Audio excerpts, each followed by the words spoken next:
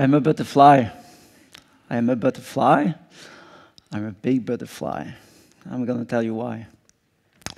18 months ago, I discovered kayak, took a 1-hour course, and then just went away for 600 kilometers across Belgium on the waterways. Saw the beauty of my country, well, part of it, and also the trash.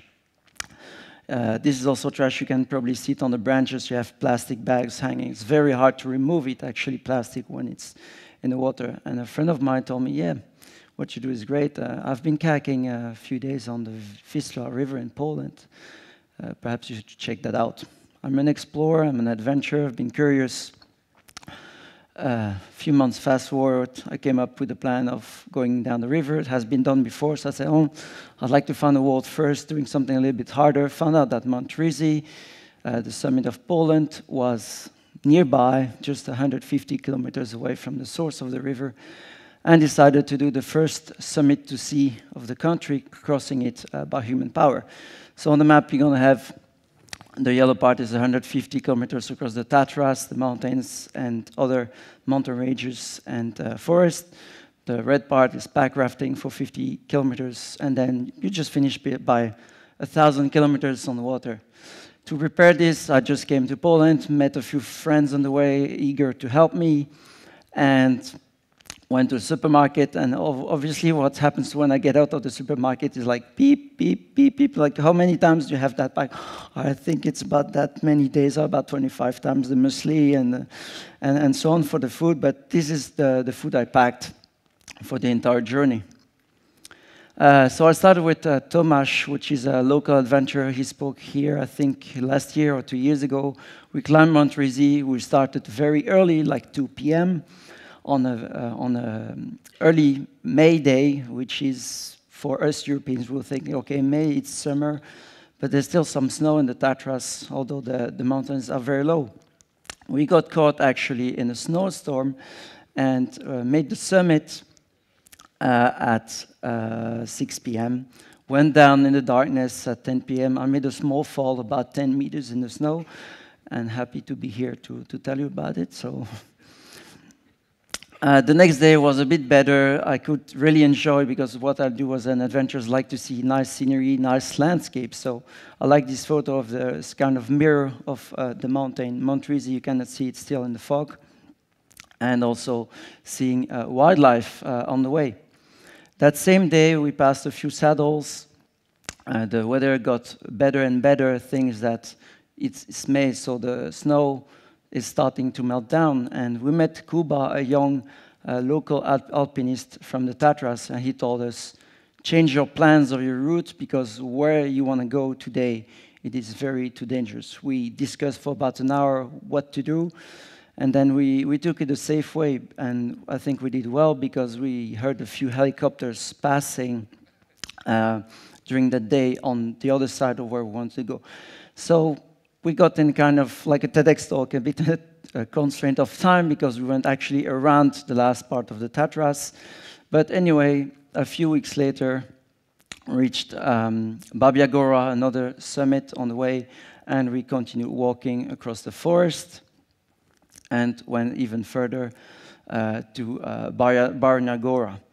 On the way, one of the evenings, I had this nice spaghetti with water, and this flavored pack of Polish soup. I thought it was soup, but it was like kind of a bouillon. Lots of flavor, very, really nice. I ate it. And the next day, my calves actually were completely swollen. Of course, my foot were soft the walking, because we were in a hurry, walking very long days. Cut off a bit of my blisters. We all ate, so I guess it's okay to show that. And yeah, so because it was swollen, I put it in the air. I got on top of that a nice sunbird, very painful, very nice for walking, and resumed across the last villagers towards the summit. And the last week, I was kind of on my own because Tomasz has a bit of problems, but he met me with a guide towards Barna Gora, where I took the GPS, which is actually the mountain where the Vistula starts. So from there on, it's very easy. I just have to go down Poland. And the guide showed us the source. It was a real privilege to see this is the cairn where the source starts. And from there, I just have to walk to Vistula. In Vistula town, I stopped. This is the emergency room. It was very reassuring to see the picture above my head that I'm going to be treated well. And actually, the doctors showed me and came back with a large syringe, about 10 centimeters, put it in, well, my ass, we can name it, inject more fluid, and then he said, you probably did something bad, but actually your kidneys stopped working. And I remembered of the soup of the other day. Actually, it was so salty that the salt blocked my kidneys, and actually I should be urinating a bit more, and everything of that fluid was in my coughs. He told me, please stop walking for at least 2 days. I said, okay, I'm going to stop for at least 2 minutes, and put on my new dry suit. It was very hard when it's a new one. And started paddling because I was in Vistula. And here's me starting very nice. One of the best parts, actually, where I had the most fun, paddling on this stretch of the Vistula River. And you see the small dams behind. There are 200 of these, and you have to pass them so you can kind of get out of the raft, jump in the water, or you just, when you have a possibility, just try to fall down in the water, which is also very fun. To catch up with speed, I continued during the dark, and actually I'm very comfortable doing adventures in the dark because you don't see the danger in front of you, so it's very, no fear, actually, you don't see it. 2 days after, fast forward, started a kayak. Actually, it was a kayak from a friend, never been into that kayak, never been on a river kayaking, and I said, okay, I'm gonna start going into the river, and there you go, I'm in the river, yes.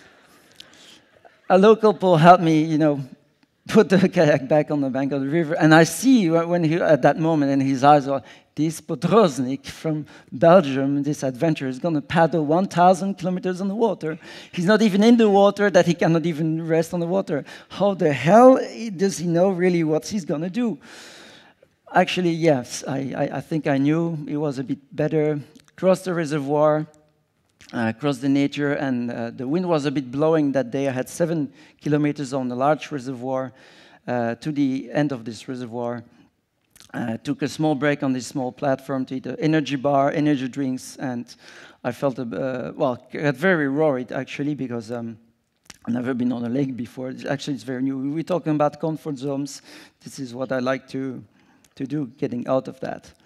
And just a bit before Auschwitz, I had a lot of fog, and actually the temperatures got negative on the morning. So my kayak was freezing, my boots were freezing, everything was freezing. And anyway, I continued. I'm very, how can I say, I like to be in the wild, and when I see humans, especially here, a lot of me, I feel a bit weird and strange. So I didn't really stay in Krakow. I just went to Krakow because I said, too many humans here. What I want is to see nature. I did a bit of stretching, of course, because I've been already paddling for a few days. And 90 kilometers after Krakow, after passing a few logs, there was enough water that the boat was following me. You have also here Natalie and Tomasz, and they were doing a documentary about this adventure and filming me and taking photographs. A few days later, I arrived here in Warsaw, a few weeks before the soccer, and resumed. On the way down the river, what we also did, we stopped like a few hours in small villages to visit and so I could have a little glimpse of Poland, not only the river, but also the people living. I call them the people of the water, the people living in the water. I was sleeping on the river, on the banks of the river, on sandbars and so on. Sometimes we made a fire also, which was really great, like camping. I met a few people on the way with boats, unexpected or expected boats. Also, not scared of the pirates. There was a school with lots of tiny children's pirates, not afraid of that. And actually, I like the boat here. If I was you, I would say I'd take the boat off and I'll make a pub over there, like really hard to reach, where you can have a free beer when you arrive. Tomasz here, sometimes I was faster than the boat because you have many ways to go around Vistula, around different islands. So he dragged me, say, oh, you missed that village, we're going to go back. So he pulled me, and Tomasz has 2 hands, so one for me, one for a shot of vodka, of course.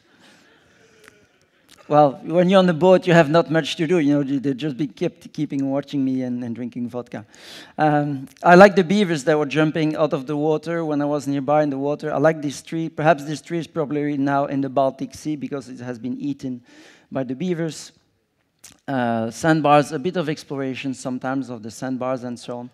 And like I said, I've never been on the river before, and you might think, okay, I have to go here on the left to continue. Actually, I have to go straight. It is very hard to navigate where the river is so wide that you really come close to the trees to find your direction. Expeditions, mainly is that what I'll do is that I want to see nice scenery, so when I have a nice sunset, I'm very happy on the river. And I like to paddle also during the dark, moonrise. Everything is so quiet, the river is mystical, and I'm part of it. I'm become part of this river. After a few weeks on the river, I was very, my kayaking skills improved. I could drink water from the rain, paddle at the same time, and so on. And the only way to know where I was on the river was a small signpost. Here's 666. I hope it's not a bad sign. But there's signs along the way. So people, as I said, Tomasz and the others filmed me. And a few weeks later, this is the last bridge before reaching Gdansk. And this is the entire crew who helped me. So this expedition wouldn't be possible without all these people. Of course, I also saw trash in Poland. You see like a baby doll, and of course, when there's a flood, some trash into the branches. What I want to say is that I really love this river, which is considered one of the last big wild river of Europe. And I think, and most of you are Poles, and I don't know, someone here in the room or a group, you can constitute a group. I would like you to do something to enter the Vistula River as a World Heritage UNESCO site. I think this is possible, part of it, of the entire river. Hannah spoke this morning about the Baltic Sea. Well, trash that goes into the Vistula goes to the Baltic, goes to what we call the ocean jars, the plastic jars or plastic continents. Perhaps you heard about that. Actually, the entire oceans are polluted by by plastic trash and other trash. We humans pour 6 million tons of plastic each year in the seas, eaten and by birds, fish, arriving on really remote islands, even uninhabited islands across the Pacific and other oceans, from big plastics to small plastic, or fishing lines like plastic entangle fish or crabs. And this is what you can see on some islands. You see a lighter in there, caps of bottles of you name it, whatever, or some pieces of plastic. So, sorry guys, you all have plastic in use if you eat fish. I do have plastic, I don't know how many grams. I don't know when my cancer will start, but I hope for long. So, of course, if you have these kind of images, it makes you worry that this is from a pack of water. I guess the small turtle went through it, and the turtle grew up and became like this. What I want now for you to do is to consider about the Vistula River, what I said, getting perhaps in the UNESCO as a site, and that as a big butterfly, you are now aware that there's plastic in the ocean, and I want you to really consider your human actions.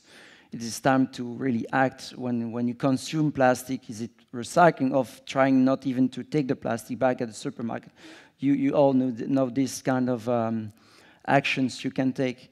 And because you have been in your comfort zone sitting, and that I want you to act more, I would like to know who is willing to act and do an effort on plastic today, and to stand up. So everyone who wants to stand up, I'm going to take a photo and say no, or let's say less plastic. I want you to stand up, and I'm going to try to take a photo of the amount of people who want to stand up. Come on, guys. Who wants to stand up and do something? Who wants to be a butterfly like me? Who wants to save the world? Who wants to save the children, the planet, the wildlife, and that we can stay a bit more than a century on this planet? Dziękuję.